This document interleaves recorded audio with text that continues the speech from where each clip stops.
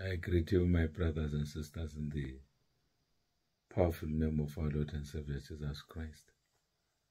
There are messages that God gave me some time ago, but for one reason or another, I couldn't declare them.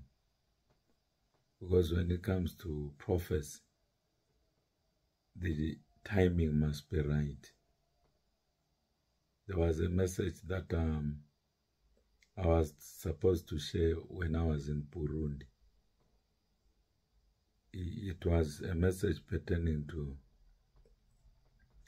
the ongoing spiritual awakening which is taking place in Burundi.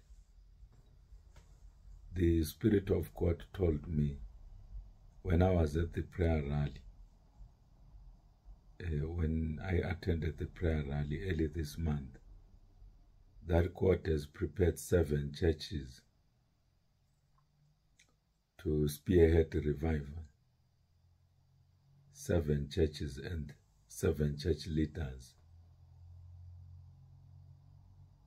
All of them are men. I saw 7 men in a vision, carrying, light, lamps, being torch bearers. But instead of the normal torch which they were carrying like what they used to kindle the flame or to light the flame when there are Olympics or when there are games which are being played by many nations in a country. So I saw these 7 men. They were carrying these, flames with their handles, with a container-like thing, and a flame was burning on top of each, container-like thing or lampstand. So they were running with these single frame lampstands, and I saw crowds begin to follow them. Some of these men of God are already attracting crowds, but I saw in the spirit that 4 of the churches are still relatively small. They are not known that much in many parts of Burundi and even beyond Burundi. It's 3 of the churches which are visible out of the 7. 4 of the churches and 4 men of God, they are not that much known. I see God begin to elevate them in Burundi. Of the 4 churches which are not known, 2 of them, they are so grounded in intercession, in prayer and fasting, that according to the Spirit of God, these 2 churches are going to be the consolation of Burundi, with their men of God, with the servants of God who are carrying the vision, who are torch bearers and pathfinders of these 2 ministries. 2 of the 7 churches are almost purely intercession ministries. Out of the 7, 2 of the churches or ministries are evangelistic ministries, which are geared more towards soul winning. So this is what I saw. These are the details that I saw. There would be a lot of jealousy, there would be a lot of name-calling when the Almighty God begins to lift His work through these 7 churches. But no one will be able to withstand the wave of the Holy Spirit. And the Holy Spirit says the disturbances in Burundi are temporary. They are temporary. You should not be dismayed. Continue to press in on Him. Continue to pray. As you pray prayers without giving up, as we intercede for the country and its leadership without ceasing, I know by the Holy Spirit, I've seen in the realms of the Spirit, that the limitations of the enemy will be broken in the name of Jesus Christ. They are being broken in the name of Jesus Christ. So let us continue to pray, to fast, and to plead with God for Burundi. God has given us an answer of peace. Though I am seeing a brief period of uncertainty and disturbances, the Holy Spirit says after a while, things are going to settle down. Our duty as Christians is to pray and to consecrate the country unto God, to continuously stand as watchmen and women, as prophetic intercessors for Burundi.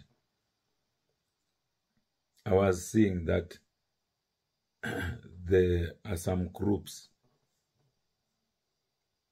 which may try to form here and there to disturb the peace in the nation. But the grace of God will be sufficient. There will be shakings. But as these 7 churches and many other churches, as well as all Christians of goodwill, continuously pray and lift up Burundi before God together with their leadership, I perceive by the Spirit of God that all the challenges, they will come to an end. There will be newer challenges which you will be able to deal with according to the grace that God has given you as the saints and the intercessors in Burundi. So it's a nation which I love. It's a Francophone nation. I'm yet to learn French. I had never gone to Burundi, but I've had a pattern to pray for Burundi for quite some time. I thank God that He has connected me to many lovely saints, very humble people, very welcoming, very loving. And God has connected me to some of the finest intercessors that I've ever seen. When I was at the prayer rally, my faith was encouraged. It was challenged. So I say to the intercessors, the prophetic intercessors and the men and women of God in Burundi, let us continue to pray for Burundi. Whatever disturbances are taking place or are going to take place, don't be discouraged.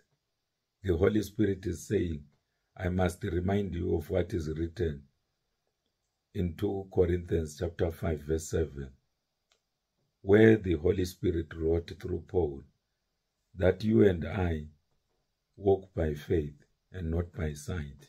We don't walk by sight.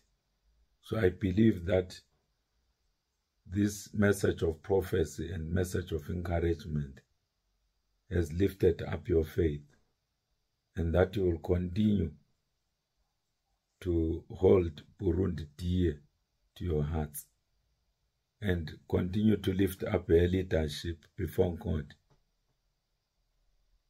Lift up the president, the cabinet ministers, so that they make high quality decisions.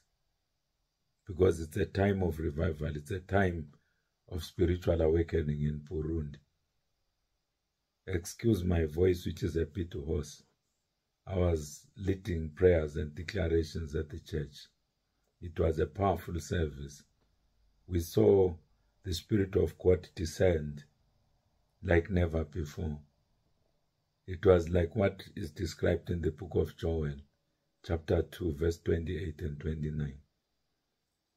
I pray for a strong move of the Spirit of God all over Burundi, in Bujumbura, and many other towns, cities, and places. The message is a bit long. I don't normally speak long messages like this, but it's to encourage your faith, to say I love you, my brothers and sisters in Burundi. I love you, saints and intercessors, and all the people of Burundi. You occupy a special place in my heart. I love the way you hold prayer. You challenged my faith. When I came back, I was revived. And I'm still being revived. You gave me a challenge when it comes to prayer. Continue to lift up the standard, as I saw you doing during the prayer rally on the 4th of January this month. 2024 is your year of anointing. I'm speaking to the body of Christ. It doesn't matter whether you're in the so-called mainline churches or in the Pentecostal movement. God is moving. May God bless you.